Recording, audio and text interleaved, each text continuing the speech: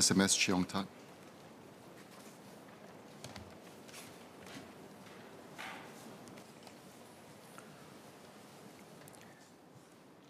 Sir, I will first address cards by members on public transport. Mr. Faisal Manap asks about bus services in Kaki Bukit. On bus services 137 and 137A, LTA introduced service 137A in 2019 to provide more trips during the morning peak. This reduced the headway from 15 minutes, which is within bus contracting model standards, to a maximum of 10 minutes during the morning peak. Some of the headways are within 5 minutes. Commuters can also use the My Transport app to estimate bus arrival timings and further reduce their waiting times at the bus stop. In January 2023, the average heaviest 1-hour loading for service 137 at the bus stops before the Bedok North station was 58%, which is within acceptable levels. However, on a few days in January 2023, the operator reduced 2 trips for service 137A due to manpower shortages, and this resulted in the higher loading levels which Mr. Faisal described. These trips have been restored and the situation has improved. I want to assure Mr. Faisal that LTA will continue to monitor and we will introduce additional bus trips if necessary to meet higher commuter demand during peak periods. The second issue was on Town Link feeder services. This was the previous name used before the bus contracting model was introduced in 2016. We now refer to such arrangements as intra-town feeder services, where feeder services would travel around the town, usually in 2 loops from the bus interchange. There are trade-offs to run such services, which is why they are no longer introduced for new routes. First, these services often ply a much longer route compared to a conventional hub and spoke model, with shorter feeder services connecting different parts of the town to key transport nodes. The bus timings are therefore subject to more variability along the journey, which may lead to reduced reliability and longer waiting times for commuters.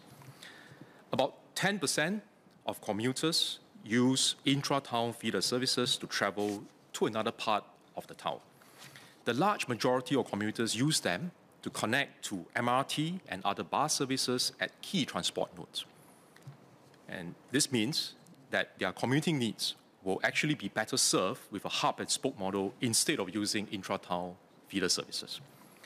The hub and spoke model is also more flexible in meeting new demand, for example, when a new BTO estate is constructed within the town. Mr. Gan Tian Bu asked about City Direct services.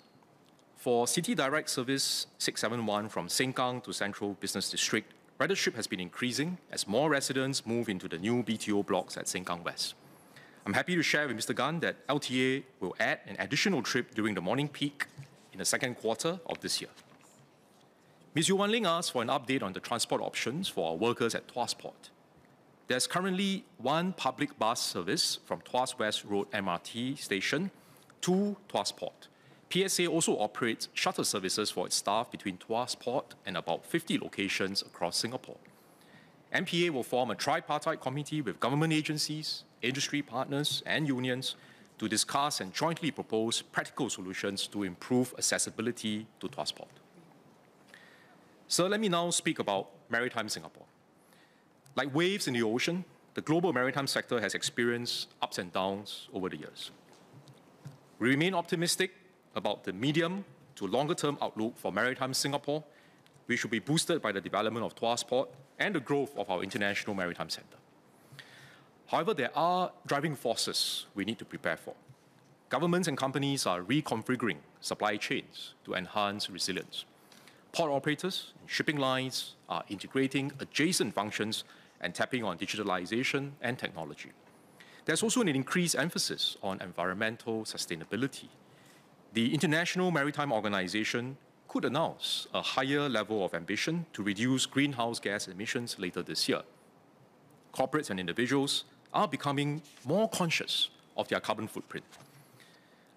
Mr. Raj Joshua Thomas filed a card on how we will ensure the relevance and competitiveness of our maritime sector. We plan to do so in three ways: enhancing digitalization, improving sustainability, and streamlining business costs. Mr. Satyandi Supaat asked for an update on our digitalization plans. We are on track to provide full 5G coverage in our anchorages, fairways, terminals, and boarding grounds by mid-2025. 12 maritime 5G base stations will be set up, of which 3 will be ready by 2023 to support the testing and development of new applications such as remote pilotage and digital bunkering. MPA will launch its next-generation vessel traffic management system in 2025.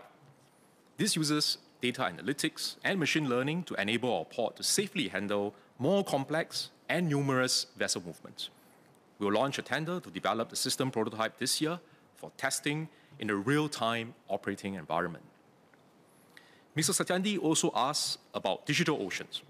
MPA worked with the China Maritime Safety Administration to develop and trial standards for the exchange of electronic certificates and port clearance data to facilitate efficient vessel clearance.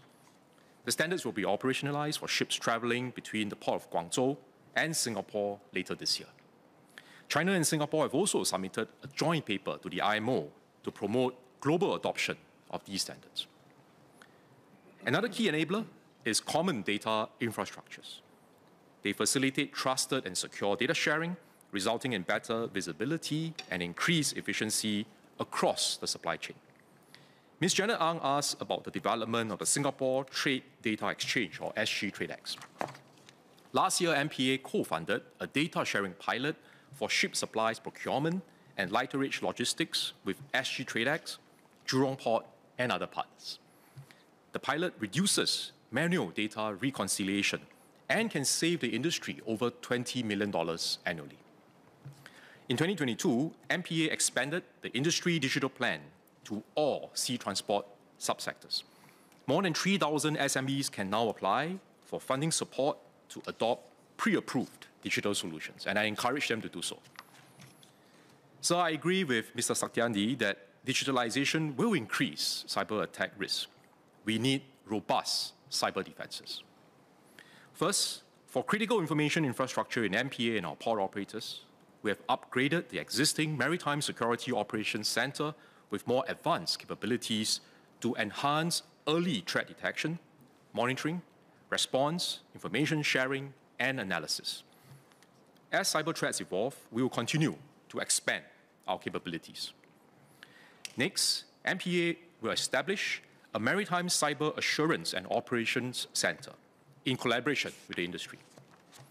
When fully operational in 2025, it will provide real-time security monitoring and disseminate information to mitigate cyber threats, advise on post-incident measures, and facilitate information sharing and training for stakeholders. So I'll now touch on environmental sustainability. Decarbonizing is critical for maritime Singapore's long-term competitiveness. However, the transition to a greener future will involve costs and trade-offs. Similar to digitalization, the government will walk this journey with our companies. But it is important also for businesses and business owners to take action and to start to embark on the journey. From 2030, new hovercraft operating in our port waters must be fully electric, be capable of using B100 biofuels, or be compatible with net zero fuels such as hydrogen. MPA has made good progress in supporting the electrification of hovercraft. Pilots for the first full electric ferry by the consortium led by Keppel Offshore and Marine, and full electric lighter craft by the consortium led by SeaTech Solutions will commence later this year. MPA is also working with terminal and hovercraft operators to pilot the implementation of charging stations. The first charging station will be deployed by Shell at the Shell Energy and Chemicals Park Singapore on Pulau Bukom by the first half of 2023 to support full electric ferries owned and operated by Penguin International. This will form part of a larger charging infrastructure implementation master plan, which MPA will roll out by 2025. The transition to a sustainable future will take time.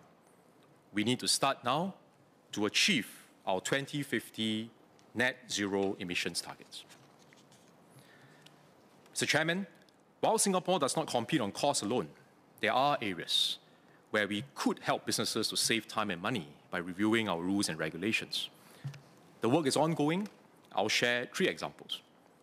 First, we're reviewing our transshipment procedures at the land checkpoints.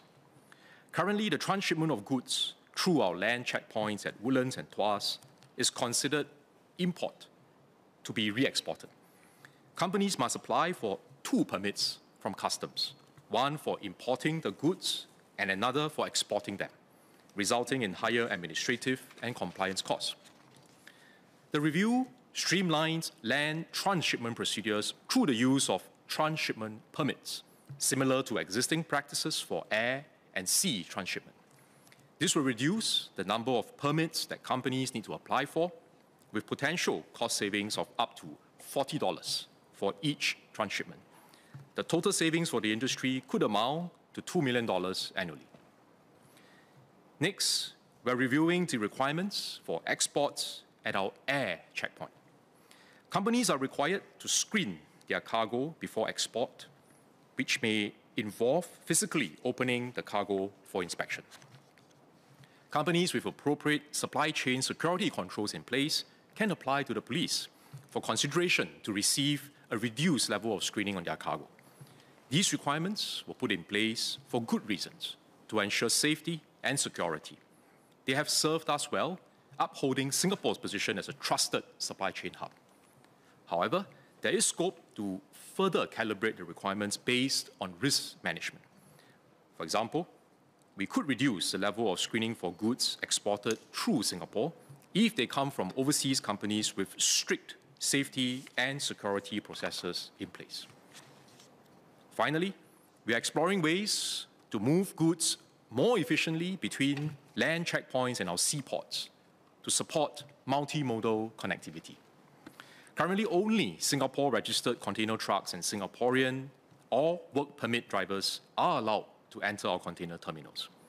Trucks from Malaysia that are not Singapore-registered and have foreign drivers will have to offload their containers outside the port after entering Singapore and load them onto Singapore-registered trucks with Singaporean or work permit drivers before these containers are allowed to enter our container terminals. This double handling is not productive, as it leads to increased manpower requirements and business costs. We are also short of local drivers. PSA is working with the industry to allow non-Singapore registered trucks and non-Singaporean drivers under local logistics and haulier companies to assess the container terminals and handle containers. They will do this in a phased approach to ensure safety and security.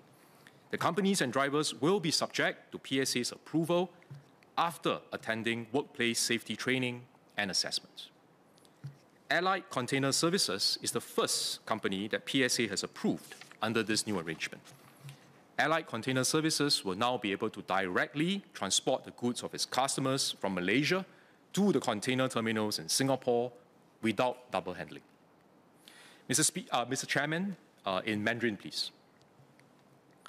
主席先生，我国港口与海事业虽然不依靠低成本取得竞争优势，但我们仍然可以通过检讨条例和条规，帮助商家省钱、省人力、省时间。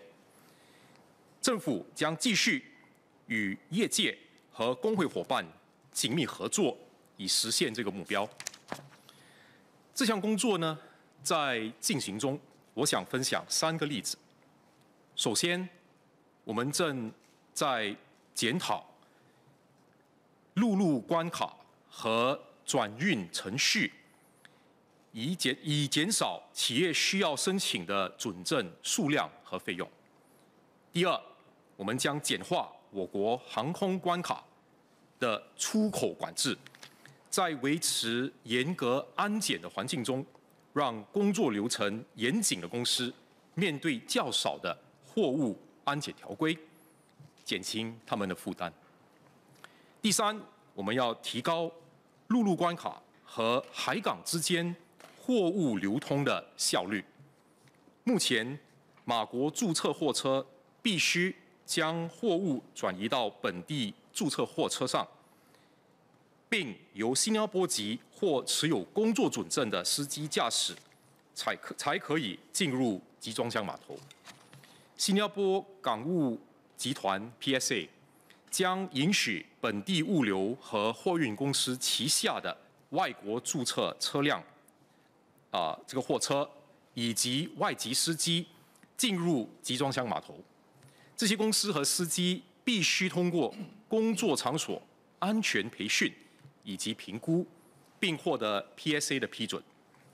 获准的公司便能将货物从马来西亚直接的运到新加坡的集装箱码头，这样一来能省时省钱，也更方便。劳资政三方携手合作，齐力检讨监管条例和营造轻商环境。我呼吁企业充分利用政府所提供的资源，提高工作的效率。在这个数码时代，扬帆起航，乘风破浪。Mr. Chairman, I'm also glad to know that PSA, the Singapore Transport Association, the Container Depot and Logistics Association, and Enterprise Singapore have worked together to develop Op-E-Truck app in November 2022. It allows the haulier community to exchange data, job pool and integrate solutions for trips made by their trucks. Currently, each truck makes up to 12 trips a day on average, but about 30% are empty trips. With dynamic job allocation and job pooling provided by the app, the number of empty trips will be reduced by up to 50%. This will reduce the carbon footprints of the trucks, equivalent to planting up to 300,000 trees a year. So we need to enhance our competitiveness to provide good jobs and career opportunities for our people. At the same time, we need to continue building a future-ready workforce with the right skills and expertise. In response to Ms. Janet Ang, we have put in place several schemes over the years to attract and develop a steady pipeline of maritime talent. Last year, I announced that MPA and our tripartite partners would fund a new SAIL Milestone Achievement Program, we call SAIL MAP, to support the earnings of our local seafarers. Ms. Nur Farhana was one of the 41 seafarers who benefited from this program. Under SAIL MAP, she received $5,000 for attaining her Class 1 Certificate of Competency, or what they call COC, and this is the highest level of certification. This helped to offset her training costs for COC Class 1 and will support her plans to pursue a Master of Science in Maritime Studies at the Nanyang Technological University. I agree with Mr. Gan Thiam Poh that we need a pipeline of local seafarers to support our essential hovercraft sector. SailMap is designed to deal with the challenges unique to ocean-going seafarers who sail for extended periods, while our seafarers within the hovercraft sector can disembark and return home to their families more frequently. MPA, the Employment and Employability Institute, or E2I, and Workforce Singapore have designed training programs to groom local seafarers to become hovercraft captains and chief engineers. The program fees are fully funded and trainees receive training allowances. MPA will continue to strengthen the training and support for our local seafarers and work with tripartite partners to attract and retain locals for these roles. So I hope our young people will take up maritime-related causes and consider making maritime your port of call. Thank you.